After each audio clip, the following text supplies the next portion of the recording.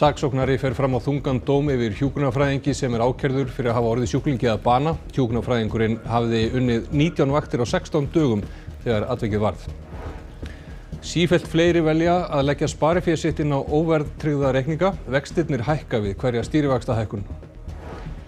Samgönguráðherra boðar gjaldtöku á umferð á næstu 5 árum og að minnstakosti 10 ný jarðgöng á næstu 30 árum. Hann kynnti nýja samgönguáætlun í morgun.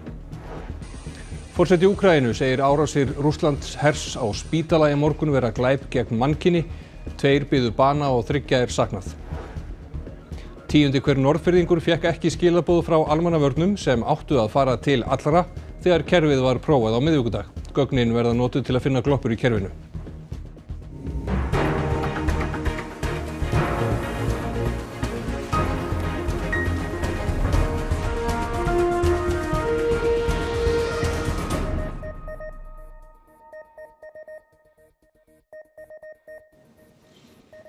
Gott kvöld. Hjúkrunarfræðingur sem ákærður fyrir að hafa orðið sjúklingi að bana og geðdeild Landspítala í ágúst 2021 hafði unnið 19 vaktir á 16 dögum. Þetta meðal þess sem fram kom við aðalmeðferð málsins gegn hjúkrunarfræðingnum Steinu Árnadóttur í héraðsdómi Reykjavíkur í dag. Saksóknari krefst þess að hún fái þungan dóm. Hún eigi sér litlar málsbætur. Hún neitar sök og lögmaður hennar segir lítið hafa verið horft til þáttar Landspítala í málinu. Runólfur Pálsson, forstjóri spítalans, gaf skýrslu fyrir dómi og sagðist þar standa við fyrri yfirlýsingu að vinnuaðstæður starfsfólks hefðu verið ófullnægjandi. Guðbjörg, það kom fram þarna við málflutningin í dag að hún hafði unnið 19 vaktir á 16 dögum. Má þetta? Já, í rauninni. Það ekkert sem að stoppar það. Við erum ekki með neitt svona þak eins og til dæmis í Svíþjóð. Þannig að það skortur af fólki í landinu og það má bara biðja fólk að vinna eins og hægt er.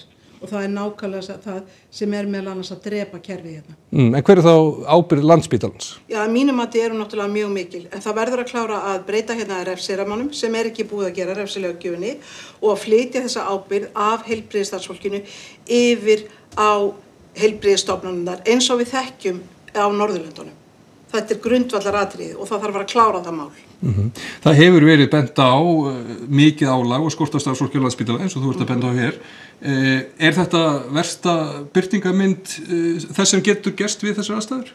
Já, ég myndi náttúrulega hygglust segja það því að við vitum það að það undirmönnun hjá hjúkrunarfræðingum og reyndar öðru heilbrigðisstarfsfólki líka og þetta aðstæðurnar sem fólki boðið upp á. Það ekkert sem stoppar það af að þú mætir á vaktina og það sé undirmönnun, húsnæði, tækjabúnaður og fleira ekki til staðar, álagið gífurlegt, þannig að það ekkert í rauninni sem kemur í veg fyrir það í dag að það gerir svona röð kerfislegra þátta sem að leiða til mistaka. Við störfum eftir siðareglum og við erum alltaf að gera eitthvað besta og ef það verða atvik þá reynum við að læra af þeim. En á meðan að við tökum ekki einhverju drastiskari aðgerðir í heilbrigðiskerfinu til að laga þetta, þá þetta staðan sem við lifum við í dag og við fáum ekki heilbrigðisstarfsfólk í vaxandi mæli til að vilja vinna innan kerfisins. Þú talar drastiskar aðgerðir. Hvað þarf að gera til þess að koma í veg fyrir að sagan endurtaki sig? Það náttúrulega bæta starfsumhverfið. Við getum náttúrulega byrjað á því að tala launin, við getum talað álagið og við þurfum að fá til dæmis hjúkrunarfræðinga aftur til starfa sig þegar hafa hætt og ákveðið að vera ekki. Einhver þjóð sem tekur 20 ára að byggja Landspítala. Við þurfum að laga í rauninni þessa hluti. Við sáum fólk streyma inn í COVID og síðan auðvitað gerast atburðir eins og við erum að horfa upp í dag og höfum hort upp áður og það mjög erfitt að horfa á umfjöllun fjölmiðla og ljósakvæmiðla eins og þeir hafa verið 3 síðustu daga þar sem æra fólks í rauninni lögð að veði og það ekki búið að dæma í máli. Við höfum nefnilega dæmi hér á Íslandi það þar sem að heilbrigðisstarfsmaður hefur verið dæmdur saklaus en það of seint því að dómstóll götunnar búin að kveða upp sinn dóm miðað við umfjöllunina í fjölmiðlum. Þannig að við þurfum líka að stunda lögin, fara varlega og fjalla þetta í rauninni á gagnrýndan hátt en af heilindum og mér finnst vanta upp á það í dag. Takk fyrir komuna til okkar, Guðbjörg. Gífurleg ásókn í óverðtryggða innlánsreikninga hjá fjármálastofnunum. Talsmaður fjármálafyrirtæki segir almenning leitast eftir sparnaði í erfiðri verðbólgu. Tugir þúsunda Íslandinga leitast nú við að ávaxta sparifé sitt í erfiðu verðbólgu árferði. Óverðtryggðir innlánsreikningar vinsælir og hefur orðið nokkurs konar vaxtastríð á milli fjármálastofnana. Auður hefur verið leiðandi á sviði innlánsreikninga en 35.000 viðskiptavinir eiga þar reikning. Innlán hjá Auði jukust 160% í fyrra og hafa aukist fjórðung frá áramótum. Já, óverðtryggðir sparnaðarreikningar eru aðgengilegir og meðfærilegir og þægilegir í notkun. Og eitt af því sem er jákvætt við þá þegar vextir eru hækkandi, eins og þeir hafa verið núna að undanförnu, að þú nýtur þess við hverju vaxtahækkun, þá hækkar vaxtaprósentan. Setjum við svo að við séum búin að safna heilli milljón, við erum að vera dugleg og við viljum ávaxta peningin. Þetta þýðir að við förum hérna inn á reiknivél Auðar. Auðvitað leggjum við hérna peningin inn, við sjáum hérna 1 milljón. Við höfum ákveðið að safna í 12 mánuði, hvorki meira en minna. Seðlabankastjórinn, hann er búinn að hækka vextina sem þýðir að vextirnir á Auði eru núna 7,80%. Innistaðan í lok tímabilsins er því 1.062.000 krónur. Það gæti auðvitað verið verra. Hvort sem að fólk er að auka við sinn sparnaðið ekki, þá virðist vera nokkuð ljóst að fólk er meðvitaðra kjörin. Indó hefur boðið upp á sambærilega vexti og Auður. Ásóknin í innlánsreikninga hefur farið fram úr björtustu vonum þar á bæ. Viðtökurnar hafa náttúrulega bara verið framúrskarandi sko. Við erum langt fram úr björtustu vonum í fjölda viðskiptanna, við erum komin í 25.000 reikninga. En þýðir þetta að almenningur sé að hlýða kallið seðlabankastjóra að eyða minna og spara meira? Já, ég held það, alveg tvímælalaust og þarf kannski ekkert ákall seðlabankastjóra til. Við erum að reyna að spara, við erum að draga saman seglin, við erum að greiða niður skuldir ef við getum. Gjaldtaka í umferðinni verður tekin upp á næstu 5 árum. Ný flugstöð rís á Reykjavíkurflugvelli og ráðist verður í framkvæmdir við að minnstakosti 10 ný jarðgöng, samkvæmt samgönguáætlun sem innviðaráðherra kynnti fyrir ríkisstjórn í morgun. Samgönguáætlunin er til næstu 30 ára og felur í sér 5 ára aðgerðaáætlun. Sigurður Ingi Jóhannsson lagði hana fyrir ríkisstjórn í morgun, áður en hún verður svo kynnt fyrir Alþingi. Já, hún er auðvitað lituð af því að hún svona passar inn í ramma fjármálaáætlunar og við erum auðvitað í miklu þenslu umhverfi. Já, það eru þessi stóru verkefni sem er í gangi, það er að segja Reykjanesbrautin, Suðurlandsvegur, Kjalarnesvegur, Suðurfirðir, Vestfjarða, Dynjandisheiði, þessi stóru verkefni sem eru í gangi, þau eru þá öll á dagskrá á næsta árum og síðan erum við að kynna líka til að tengivega átakið, það er að segja að byggja upp tengivegina. Þannig að á næstu 15 árum verði lagt slitlag á rúmlega 500 kilometra. Það kosti 2,5 milljarð árlega. Þá séu áform nýjar fjármögnunarleiðir sem nýtist við frekari framkvæmdir. Samvinnuleiðirnar gegnum jarðgangafélag, þar sem verkefnastofan er að vinna að því, að þar gætum við verið að leggja fram til að mynda Ölfusárbrú sem er þá að fara í útboð í haust, framkvæmdir á næsta ári. Og ekki síst umfangsmikil jarðganga áform, því í 30 ára áætluninni er gert ráð fyrir að fara í framkvæmdir við 10 ný jarðgöng og 4 önnur sem eru enn til skoðunar. Hins vegar verði áætluninni að fara fyrir þingið áður en upplýst verðu nánari útfærslu. Þá sé gjaldtaka á umferð partur af 5 ára áætluninni. Þá er sem sagt verið að vinna í þessari nýju tekjuöflun fyrir ríkið, þar sem við erum auðvitað að fara að hætta með bensín- og dísilgjöld og taka upp notkunargjöld og þetta samspil þá notkunargjöld á tilteknum stöðum innan samgöngu, sáttmála höfuðborgarsvæðisins, í jarðgöngum, í samvinnuverkefnum eins og Sundabraut eða Ölfusárbrú og slíku. En fremur verði sett á svokallað varaflugvallagjald sem á til dæmis að nota til að stækka Egilsstaðaflugvöll og klára uppbyggingu á Akureyrarflugvelli. Og eins hérna á Reykjavík að viðhalda Reykjavíkur flugvelli, viðhaldinu þar og byggja nýja flugstöð. Sprengjur Rússlands hers á borgina Dnípró í morgun hæfðu geðsjúkrahús, 2 fórust og 30 særðust. Forseti Úkraínu segir aðeins illmenni fremja slík ódæði. Aukinn þungi hefur verið í árásum Rússa á Úkraínu síðustu vikur. Stjórnvöld í Úkraínu segja að 2 hafi beðið bana í árás á geðsjúkrahús í Dnípró í austurhluta Úkraínu snemma í morgun. Annar þeirra var 69 ára gamall karlmaður sem átti leið hjá þegar sprengjunum var varpað. Annar maður fannst látin í rústum sjúkrahússins.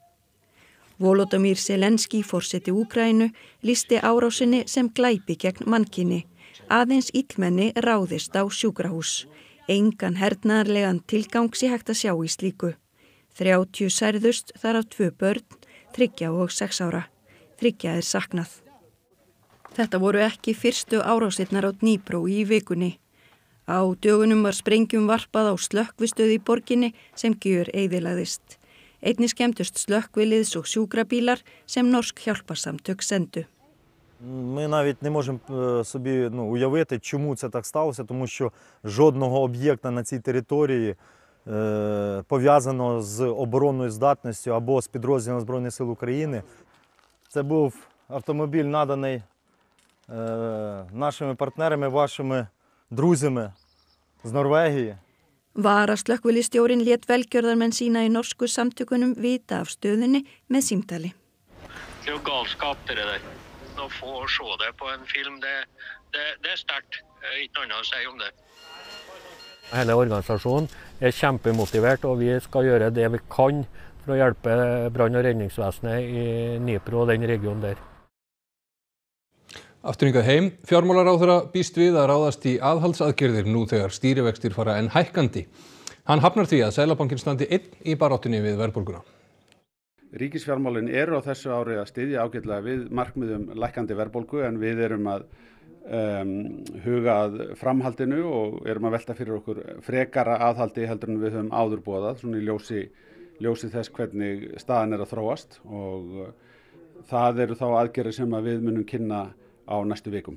Og svo þurfum við að spyrja okkur hvort að það er sjálfbært og raunsætt til lengri tíma að laun á Íslandi hækki langt umfram það sem á við annars staðar.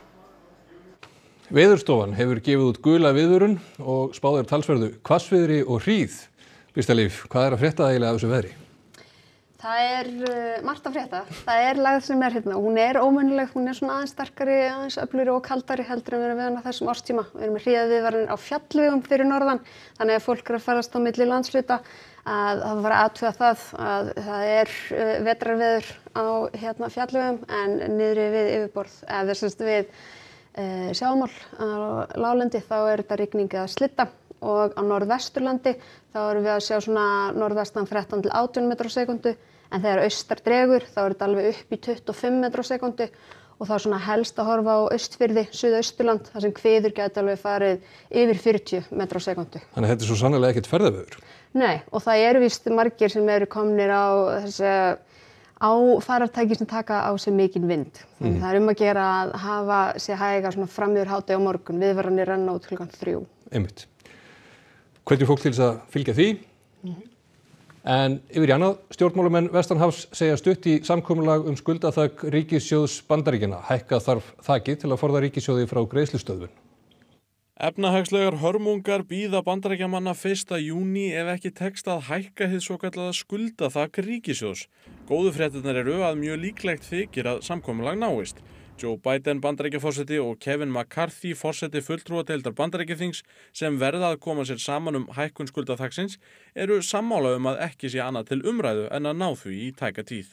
Speaker McCarthy and I have had several productive conversations and our staffs continue to meet as we speak, as a matter of fact, and they're making progress. I've made clear time and again defaulting on our national debt is not an option. Look, we've been talking to the White House all day. We're going back and forth, and it's not easy.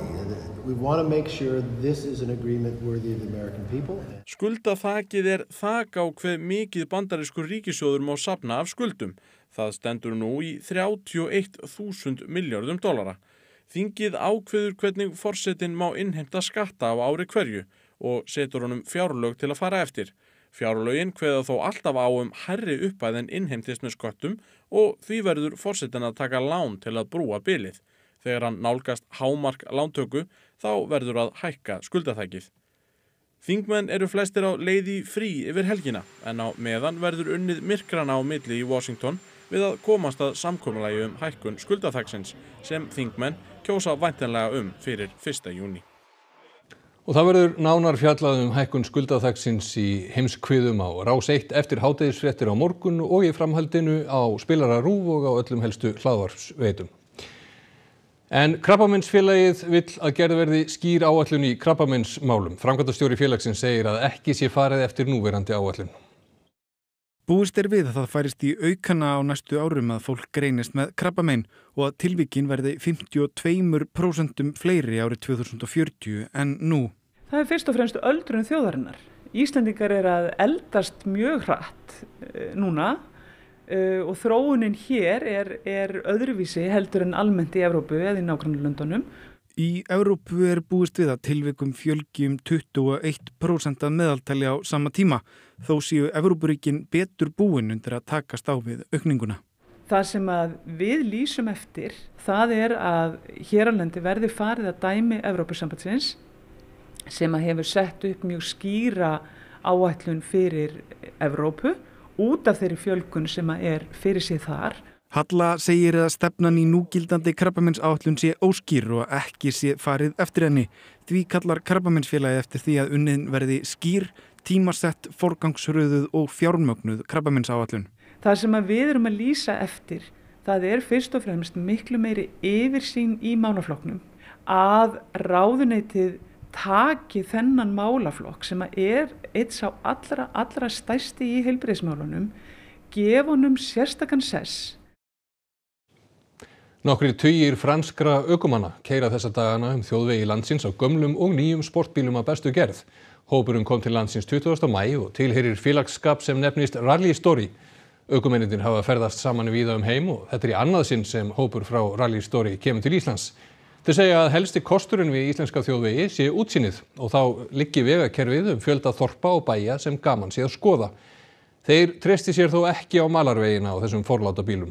Elsti bílinn í ferðinni Jaguar árið 1952 en þarna eru meðal annars bílar frá Ferrari, Lamborghini, Bentley og Maserati. Eftir hringferð landið fer hópurinn af landi brott á sunnudaginn. Neyðarskilaboð frá almannavörnum skila sér ekki til allra vegna gloppu í kerfinu sem unnið að því að laga. 1 af hverjum 10 fékk ekki boð sem áttu að fara til allra við prófun í Neskaupstað í vikunni. Á miðvikudag fylgdumst við með því þegar Norðfirðingar biðu eftir hvort þeir fengju prófunarboð frá almannavörnum. Í snjóflóðunum þar fyrir 2 mánuðum kom í ljós að SMS hættuástand og rýmingar skiluðu sér ekki til allra. Það sama var upp á teningnum á Seyðisfirði þegar aurskriður féllu þar í desember 2020.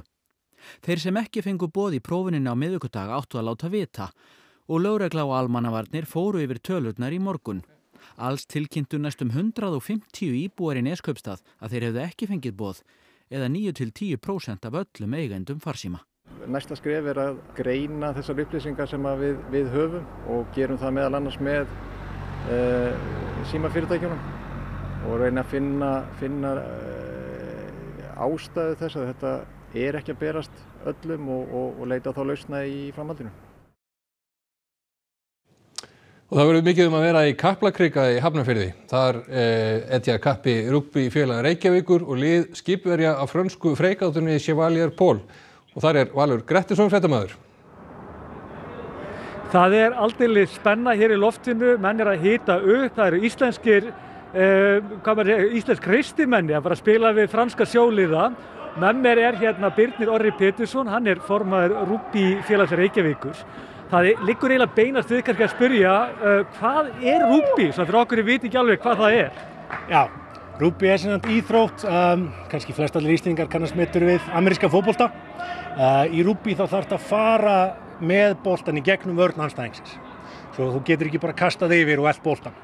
Og þetta breytir leiknum töluvert mikið og gerir þetta skemmtilegri kontaktsporti sem í gangi allan tíman með einhver pásum eins og í ameríska fótboltanum. Þið eru með svolítið áhugaverða andstæðinga, þið eru með franska sjóliða, hvað þetta venja? Þetta sem sagt franska herskipið Chevalier Paul og við erum með open invitation á allu fyrir bresk, frönsk og kanadískt herskip þegar við komum til landsins. Við erum alltaf tilbúin að taka leiki og við erum með 1–3 leiki á ári vanalega. Nú þetta svolítið alræmd íþrótt fyrir kannski meiðsl og hörku. Hvað menn að slá tennurnar úr kjaftinum á hvorum öðrum í leikjum?